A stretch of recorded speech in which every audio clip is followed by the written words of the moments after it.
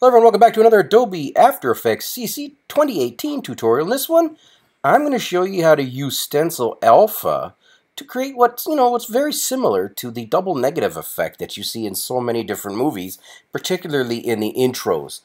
True Detective, for example, had it. And yeah, I'll just show you what it looks like here. I'll show you a rough copy. I'll just click on my VLC player, hit spacebar, and there you're going to see my name, Curtis, and then only the letters of my name have the background. Everything else has been blacked out. Now, that we're going to do a little bit of a better job here on this one because we're going to relight it, and I'll show you how to do that as well. But basically, I'm going to show you how to create that in like 2 minutes. So let's just get right into this, guys. I've selected some meteor footage. You could select any footage. It doesn't matter what you use. That being said, if you want to follow along, this footage is free to download on Video Pexels. Just search meteor shower, and you'll find this footage, and you can work with me. Now I'm going to right click on this inside of my project panel, and I'm going to create a new composition from this selection.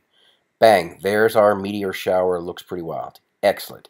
The next step is we're going to create a second layer, or basically we're going to create a type layer. So clicking on the horizontal type tool here, click on that, and then I am going to type in meteor. And it doesn't matter what you type in, guys, it's just for the effect. So I'm going to then click on the selection tool, and I'm going to center it a little bit here. So let's go, where do you think? Right about there? Excellent. Now, if this is all you need to do now is, you don't need to go super fancy, pardon me.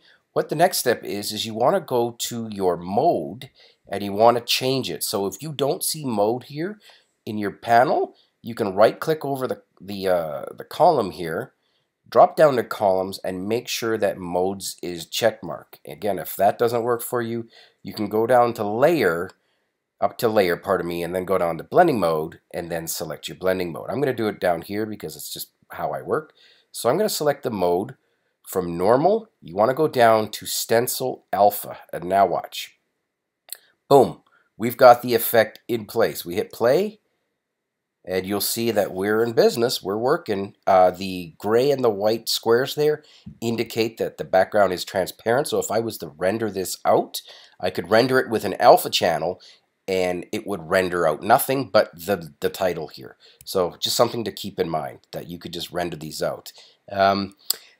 That's kind of all there is to it, but let me show you how to do it one better. So another step here that you might want is, because it's a bit too dark for my liking, what I would do in this situation is I would create a new layer. I would click on the underlying video, pardon me. Then I would go to layer, new solid layer, click on that, and I'm going to make it white. I'll make it the comp size. Then I'll hit OK.